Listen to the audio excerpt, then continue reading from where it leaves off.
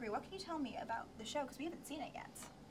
I haven't seen the finished product yet, so I'm excited to get to see that. But I've been, you know, obviously I know what all the scripts are. Yes. It's super funny. It is such an honor to be a part of this show. Jonah Hill plays the title character, Alan Gregory.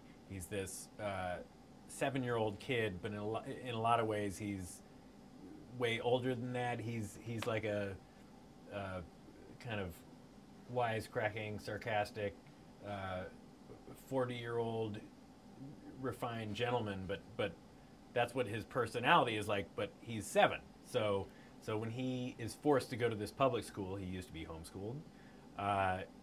He doesn't get along very well with all the other kids, and so it creates a lot of interesting situations.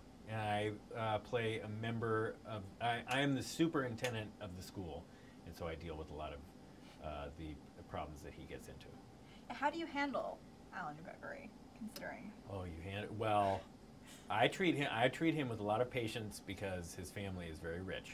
And so we need that money pumping into the school. And yeah, but he's, God, he is so funny. It seems like he's sorry. What's that? No, you go ahead. I was gonna say, it seems like he's a little fond of the wine. So how would a superintendent deal with that? See, that's a problem because as a superintendent, as a person who plays the superintendent, I know that in life, 7-year-olds are not allowed to drink wine. So I have to lay down the law. But as myself, as Will Forte, I'm cool with young kids, even babies, drinking. So it's really tough. I have to actually act like somebody who cares that it's wrong to drink as a young child. Reaching deep down inside, just pulling out that actor in you. I think,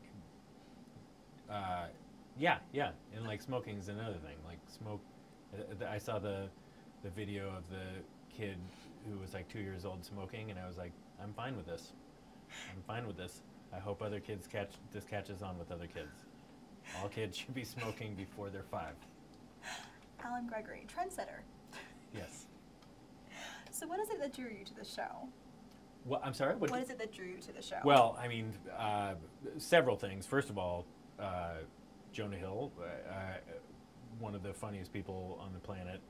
I'm a huge fan of his, and he created it with these 2 guys that I've known for years and years, Jared and Andy, and they're really funny as well. So I knew that it was going to be an incredibly funny show, and you know, just everything grew from there. The whole cast is outstanding, talented, super funny.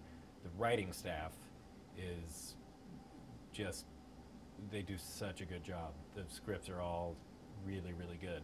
So it started out from this this white heat of Jonah Hill and Jared and Andy, and then they threw a bunch of Duraflames on it with all the other parts.